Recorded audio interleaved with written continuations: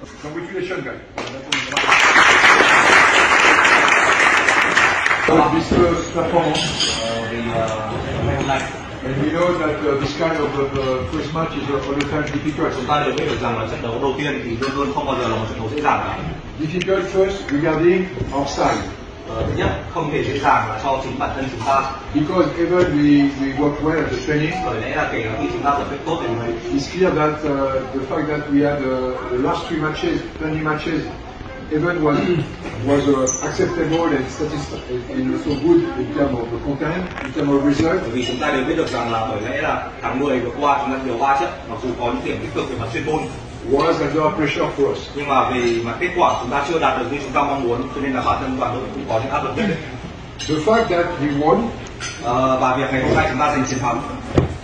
The fact that we won will give you, of course, confidence. Thì làm thế nào phải giúp các bạn trở nên tự tin hơn? Because it's the only moment you can realize, you can be aware. Bởi vì sao?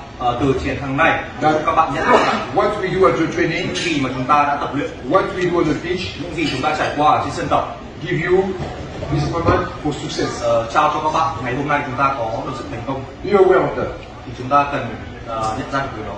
We have time to prepare this match. Chúng ta sẽ có thời gian từ nay đến hôm tới để chuẩn bị cho trận đấu tiếp theo. Congratulations because until the end, from the beginning until the end. Một lần nữa thì chúc mừng các bạn là từ thời điểm đầu tiên của trận đấu cho we keep concentration and discipline. Tất cả các bạn đã hết sức tập trung và cố gắng tối đa để duy trì kỷ luật đấu pháp. At the half time, I made some change. Ở thời điểm giữa hai điểm thì tôi có thực hiện sự thay đổi. We can see tomorrow or another day, but is it clear that this change was coming just about? Nhưng mà tôi muốn làm rõ ràng tactical aspect. Sự thay đổi người này đến từ thay đổi chiến thuật. As a coach, với vai trò là huấn luyện viên trưởng, as a responsible of the game play, và đồng thời là chịu trách nhiệm về những gì diễn biến ở trên sân diễn ra. My duties, thì vai trò của tôi is to take some decisions. Là buộc phải đưa ra những quyết định khác nhau. We explain that because this part tôi cần giải thích cho các coaching, bạn.